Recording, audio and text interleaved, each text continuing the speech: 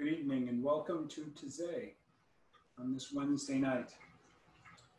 A wonderfully calm, meditative, contemplative service modeled after the Taize community in France.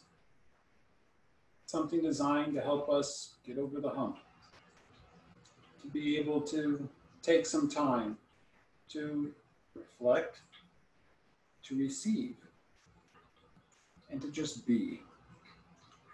Be known as beloved children of God. Be known as someone worth the life of the Son of God. Someone who is graced beyond measure, and then called to share that grace. And so, as we continue our time together, thought for reflection in this evening from Martin Luther King Jr. Rarely do we find people who willingly engage in hard, solid thinking. There's an almost universal quest for easy answers and half-baked solutions. Nothing pains some people more than having to think.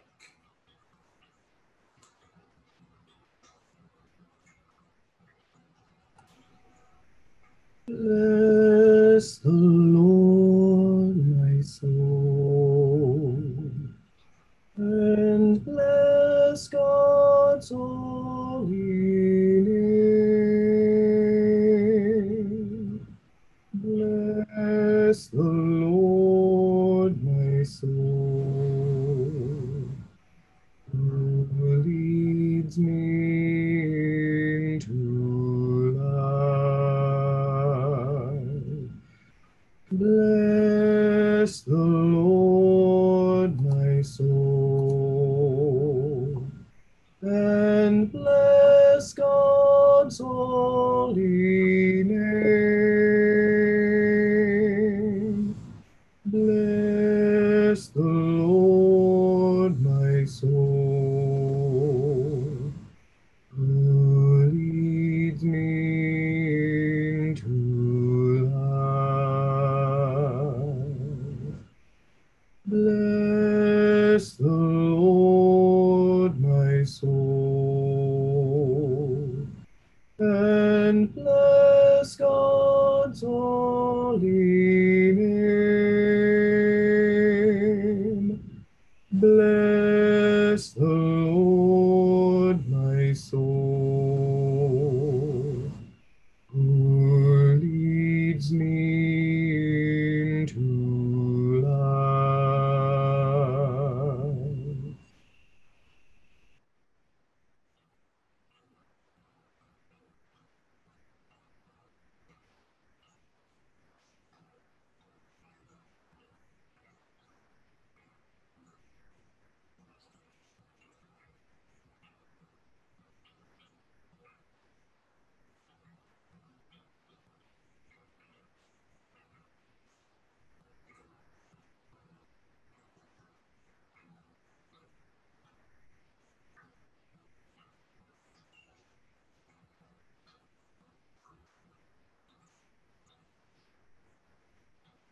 Prayer attributed to St. John Chrysostom. O Lord, accept me in penitence. O Lord, lead me not. O Lord, lead me not into temptation. O Lord, grant me good thoughts. O Lord, grant me tears and remembrance of death and compunction. O Lord, grant me the thought of confessing my sins. O Lord, grant me humility, chastity, and obedience. O Lord, grant me patience, courage, and meekness. O Lord, plant in me the root of all blessings, the fear of you in my heart. O Lord, grant me to love you with all my mind and soul, and always to do your will. O Lord, protect me from certain people and demons and passions, and from every other harmful thing. O Lord, you know that you act as you will. May your will be also in me, a sinner, for blessed are you forever. Amen.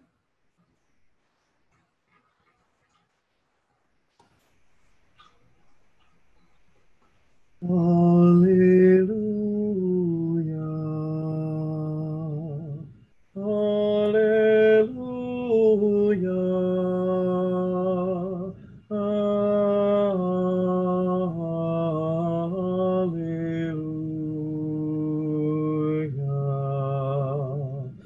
Alleluia. Alleluia. Alleluia.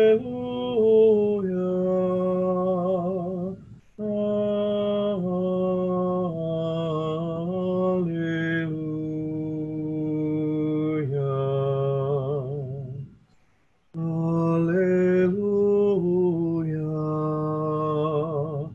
Alleluia. Alleluia.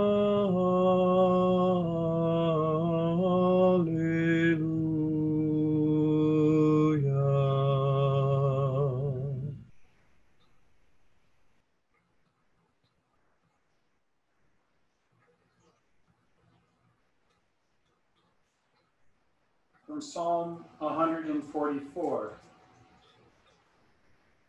O Lord, what are human beings that you regard them, or mortals that you think of them? They are like a breath, their days are like a passing shadow. Follow your heavens, O Lord, and come down. Touch the mountains so that they smoke. Make the lightning flash and scatter them. Send out your arrows and rout them. Stretch out your hand from on high. Set me free and rescue me from the mighty waters.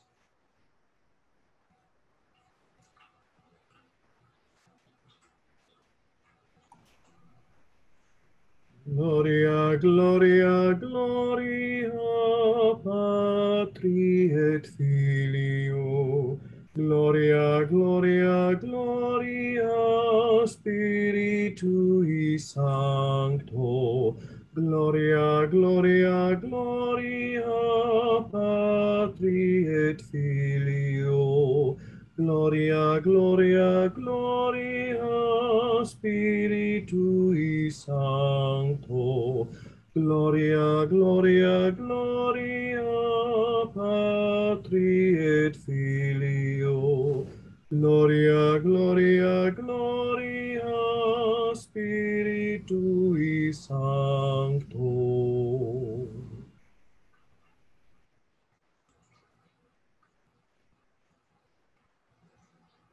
From the Gospel of Matthew. The disciple is not above the teacher, nor a slave above the master. It is enough for the disciple to be like the teacher and the slave like the master. If they have called the master of the house Beelzebul, how much more will they malign those of this household? So have no fear of them, for nothing is covered up that will not be uncovered, and nothing secret that will not become known. But I say to you in the dark, tell in the light, what you hear whispered, proclaim from the housetops. Do not fear those who kill the body, but cannot kill the soul. Rather fear him who can destroy both soul and body in hell. Are not two sparrows sold for a penny? Yet not one of them will fall to the ground apart from your Father.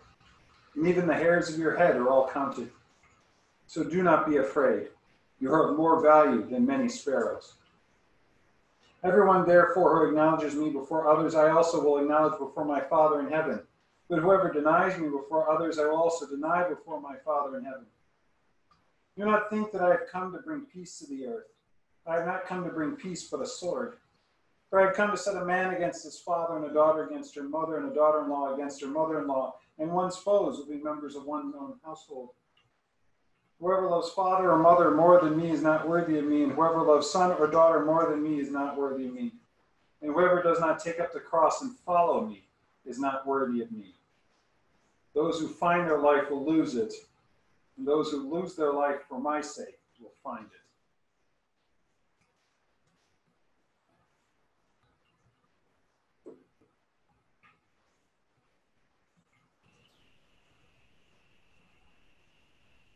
Sing to the Lord, O my being.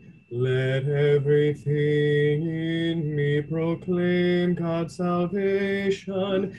Sing to the Lord, all my being, and remember all of God's marvelous deeds. Sing to the Lord, all my being. Let everything in me proclaim God's salvation. Sing to the Lord, all my being, and remember all of God's marvelous deeds. Sing to the Lord, all my being. Let everything in me proclaim God's salvation. Sing to the Lord, all my being, and remember all of God's marvelous deeds.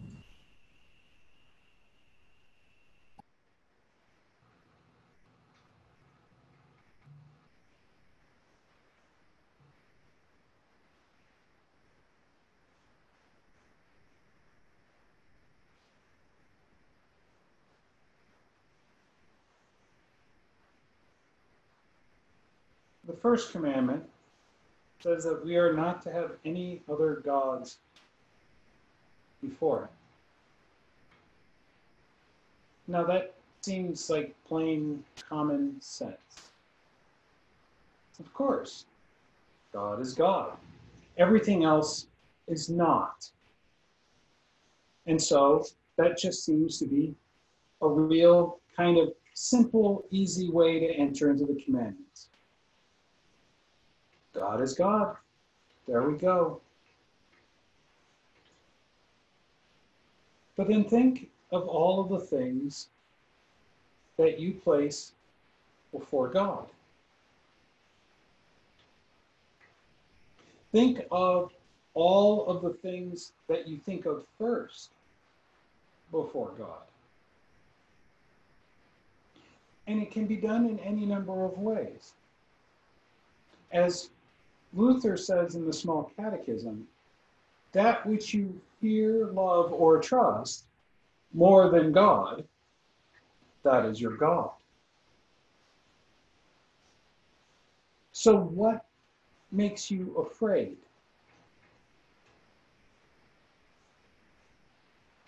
What do you trust?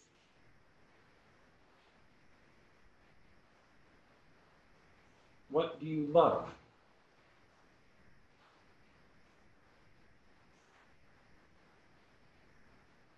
Think about that, and then think about what Jesus was just saying. What would you do if your own family said don't? What would you do if your own country said don't? Or your political party? Or your sense of right and wrong? Your opinion? Your sense of place or comfort?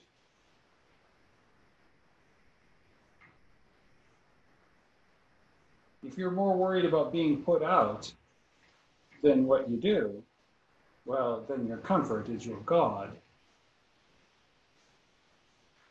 If you're more worried about, if you're more focused on the fact that you're darn sure your opinion is the end all and be all of all facts, well, there is your God. If the way you will treat the rest of the world is entirely shaped upon your background, your belief system that is shaped by economics, or politics, or family upbringing even, and it runs contrary to God, that is your God.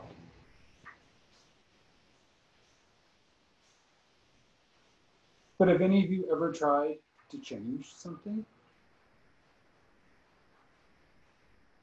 Have you ever had to deal with a family dynamic that needed to change because it was unhealthy? How'd that work out for you? How often does it pit one against another? Even if it's something terrible and horrible, some family secret that is causing pain and anguish.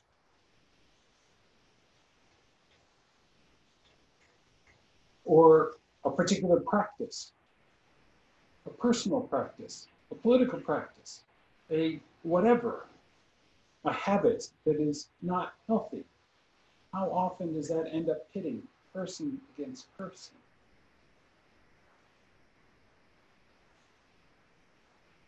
That is your God. That which you fear, love, or trust more than God, there's your God. The sad fact is, more often than not, we create God in our own image. God, granted, is nicer and friendlier and probably a little more gracious than we are. But more often than not, God likes what we like and hates what we hate. And in general, approves of us and disapproves of those that we disapprove of.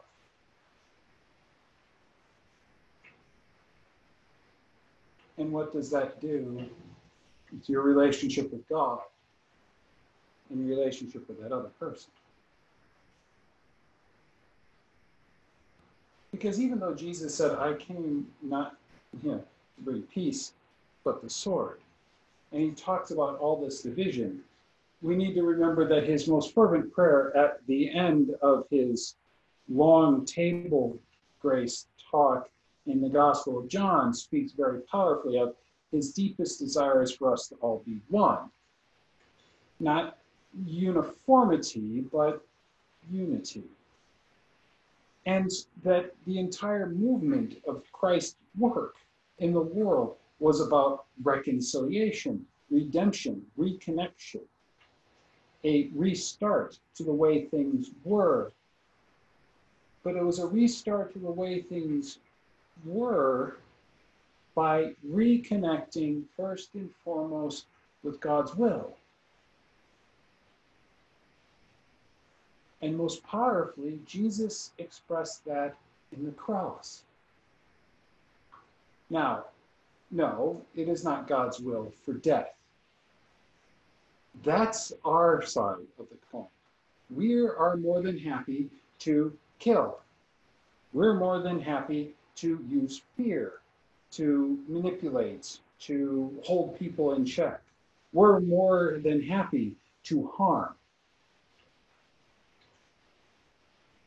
What Jesus did on the cross was he did something completely and totally selfless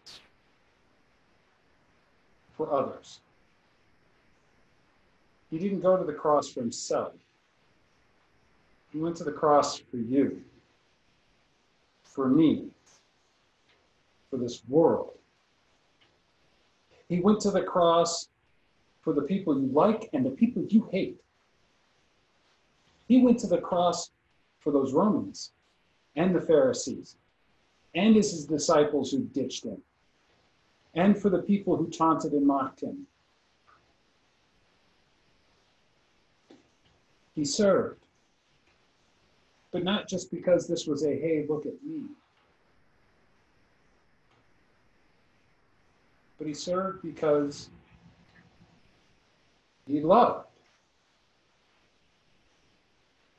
He understood that what was needed for the world was for something different to be done.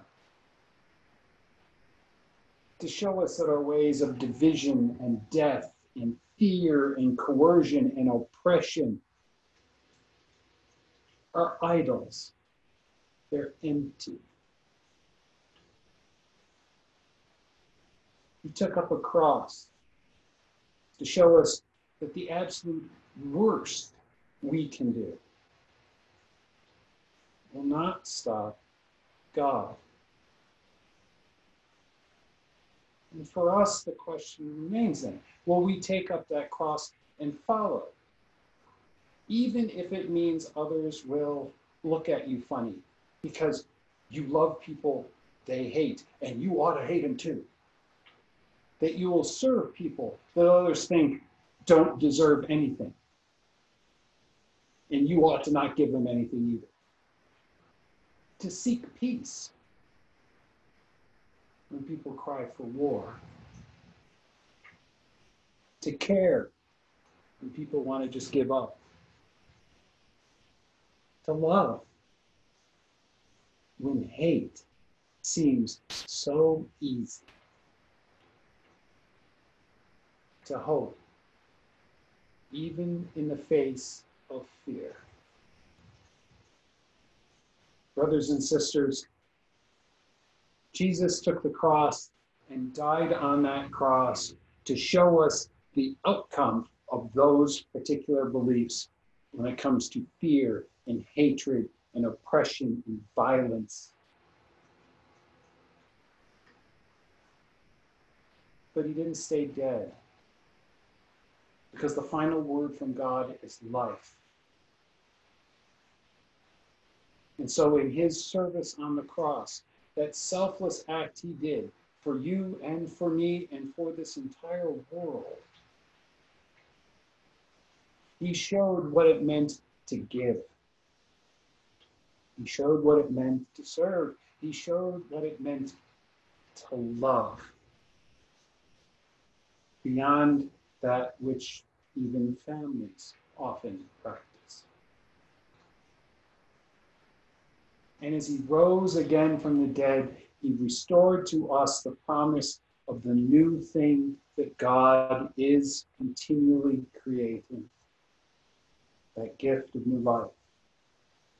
That gift of another day, another chance. That gift of grace. And so how may we use that? In this world, how will we respond? Will we take up a cross and follow and acknowledge Jesus? Or will we seek our own comfort, safety, security, place, power, whatever it may be?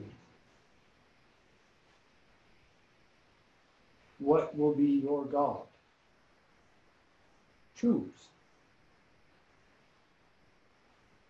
And know that grace is always with you. And that Jesus took the cross for you. No matter what. To show you what God is really all about. And remember that God loves you. And so do I. Amen.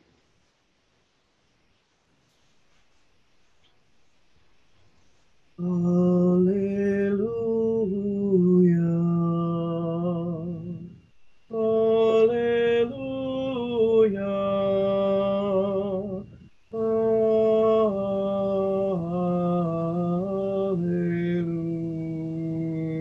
Hallelujah. Glory be to you, Lord. Glory be to you, Lord. Glory be to you, Lord. Hallelujah. Hallelujah. Hallelujah.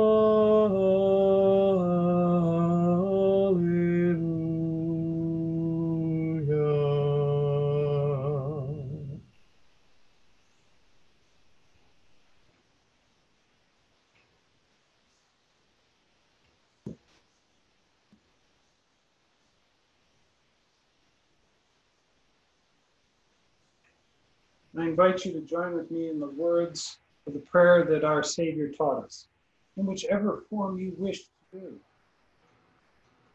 I will simply lead using the form and the translation of the Taize community.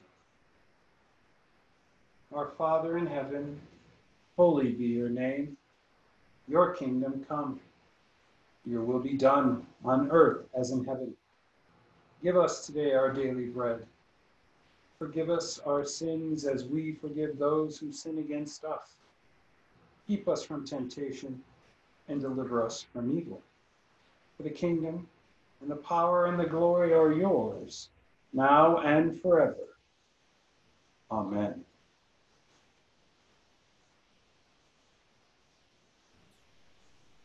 In God alone my soul can find rest and peace. In God my peace and joy. Only in God my soul can find its rest. Find its rest and peace. In God alone my soul can find rest and peace. In God my peace and joy. Only in God my soul can find its rest. Find its rest and peace. In God alone my soul can find rest and peace. In God my peace and joy. Only in God my soul can find its rest. Find its rest and peace.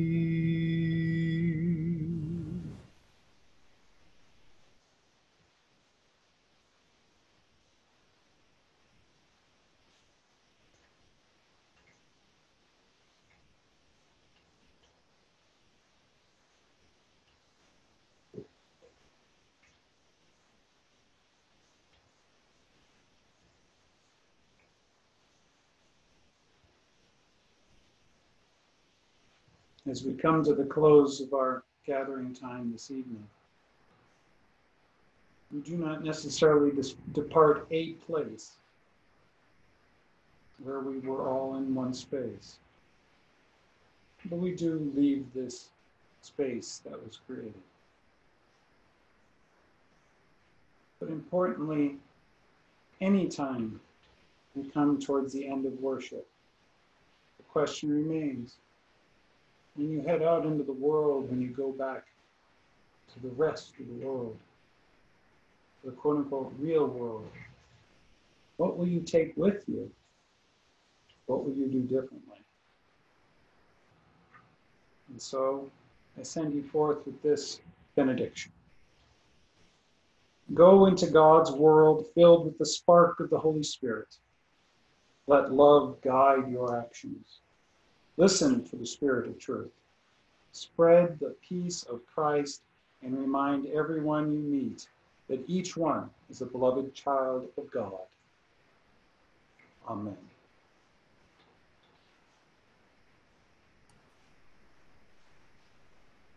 O God, keep me safe, for I trust in you. The pathway to life you teach me. With you is peace and joy in all fullness. O God, keep me safe, for I trust in you. The pathway to life you teach me. With you is peace and joy in all fullness. O God, keep me safe, for I trust in you. The